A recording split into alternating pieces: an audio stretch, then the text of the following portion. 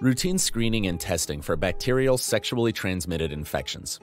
Rates of chlamydia, gonorrhea, and syphilis, or bacterial sexually transmitted infections or STIs, continue to rise in the United States. As a primary care provider and health center provider, here are specific ways you can help. 1. Screenings.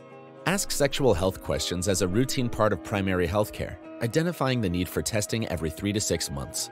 This includes taking a consistent, comprehensive sexual history that identifies STI testing needs at each visit, even if no symptoms are present.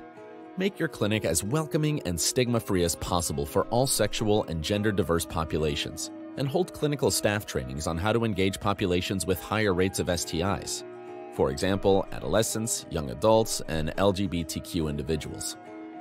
2. Testing. Perform nucleic acid amplification tests, or NAATs, for gonorrhea and chlamydia at genital, rectal, and/or throat risk sites, as determined by the sexual history screening, even if no symptoms are present. Syphilis testing should be performed for any at-risk genital and/or extragenital sites. 3. Diagnosis and treatment. Diagnose STIs based on lab results, symptoms, and/or physical findings. Provide treatment as per current CDC recommendations. These actions are critical to reduce STI transmission and morbidity rates. 4. Services and follow-up.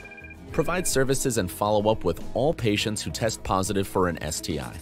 Encourage patients to notify their partners to also get tested and treated. Remember, every sexually active person should be screened for STIs at least once per year.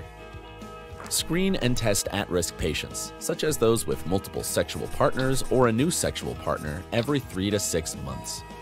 Encourage sexually active people who are not in a mutually monogamous relationship to use condoms.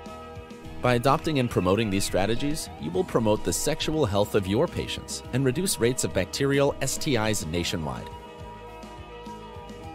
We can do this.